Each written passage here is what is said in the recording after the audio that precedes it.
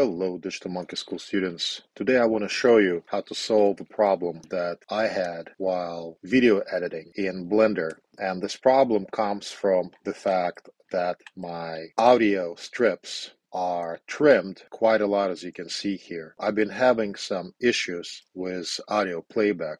It's skipping, and also if the movie is long and strip is trimmed quite a lot, then it has trouble loading and playing back seamlessly during the edit. I found this really easy way to solving this.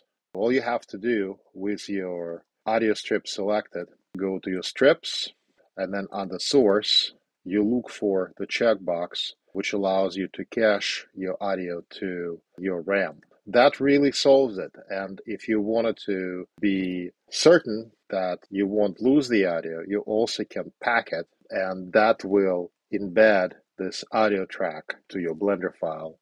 Hope you learned something new today. We are Digital Monkey School. Please like us and subscribe, and I will talk to you in my next tutorial.